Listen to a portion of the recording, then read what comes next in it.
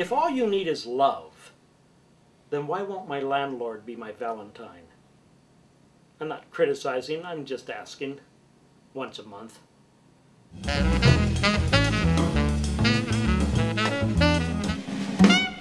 If sex is so great, then why are men designed to have to be reloaded each time?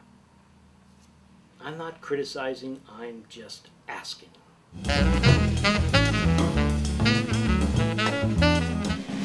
If there is order in the universe, then why do women expect men to read their minds, and men expect women not to have any?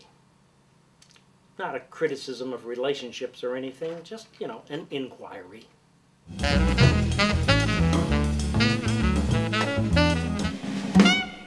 If there is order in the universe, then why aren't ugly people attracted only to themselves?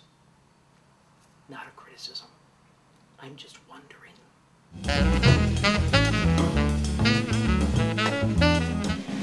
If all you need is love, then why are people willing to pay you to do things you hate, and everything you love seems to make money fly out of your wallet? I'm not criticizing, I'm just asking.